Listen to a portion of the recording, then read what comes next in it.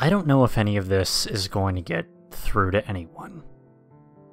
If it does, it's probably because they wanted it to. In which case, I'm really sorry. Maybe they just don't even care. Maybe it doesn't matter because there's nothing we can do.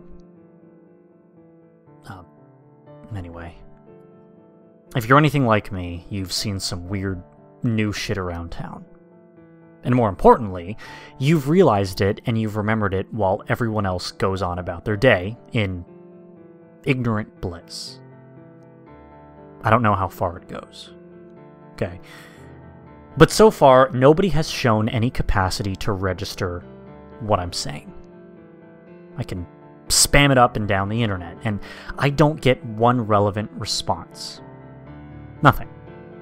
I've considered that I might just be crazy, but, you know, even crazy people can get some sort of reaction.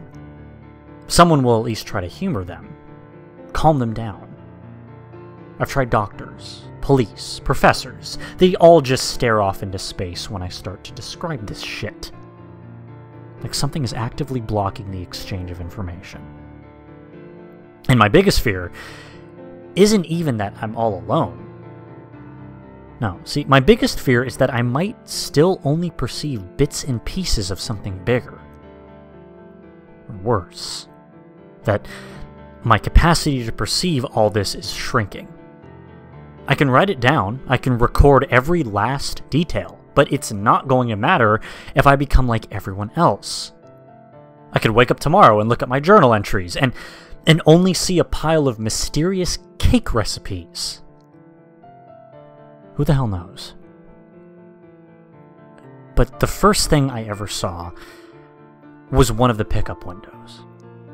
It was just like any other you might see at a fast food place. But it was right on the side of my own goddamn house. Nothing amiss indoors, but outside, half the block was lined up on my front lawn, reading over a glowing menu full of scribbly-looking gibberish and receiving their quote-unquote meals, if you want to call them that, almost instantaneously. They all acted like it was their usual mundane lunch stop, even while the mail lady sucked some rancid-looking glop out of a plastic pouch, congealed blood dripping down her chin. She told me that it was the best she'd ever had. And all my questions were met with those blank stares and stupid smiles.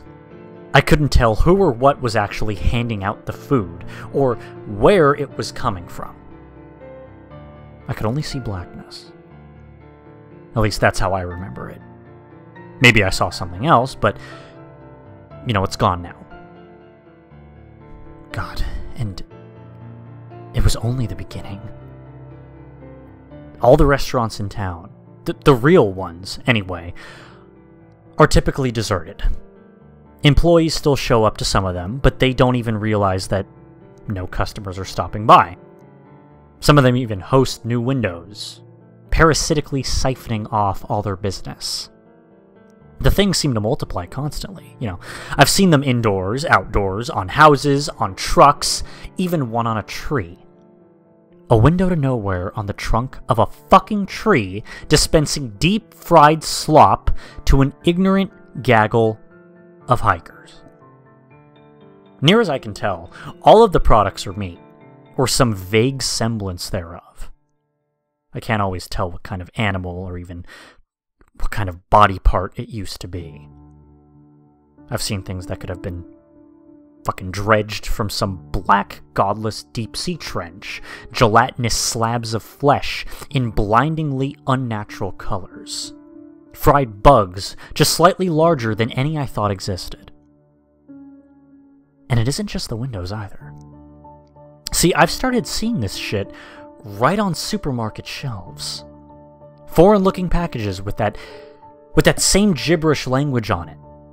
Occasional bouts of quasi-English, like, "Number a million taste," or "It can dream a great flavor."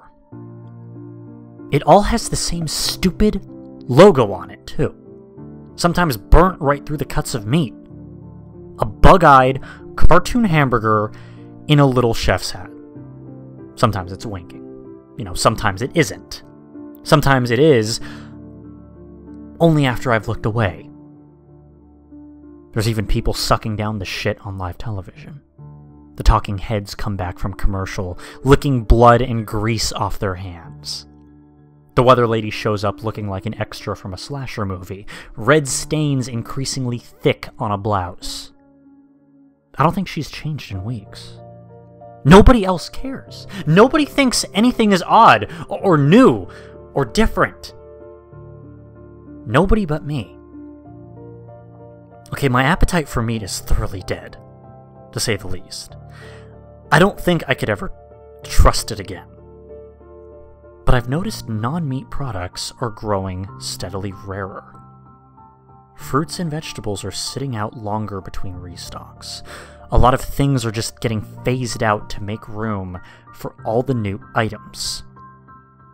I shouldn't have to say this, if you could already read and comprehend this far, but for the love of God, don't eat it.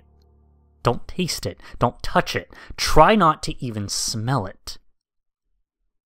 The more people eat it, the less they act like themselves.